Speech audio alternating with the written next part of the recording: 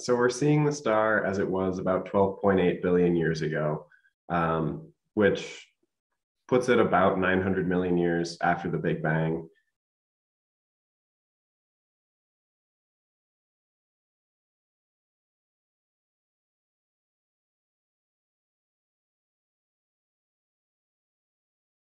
We have been working under the assumption that the light we're seeing is just from one massive star.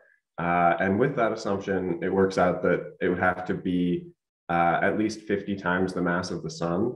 So it's a really big, really massive star, which is not unheard of within the local universe. So.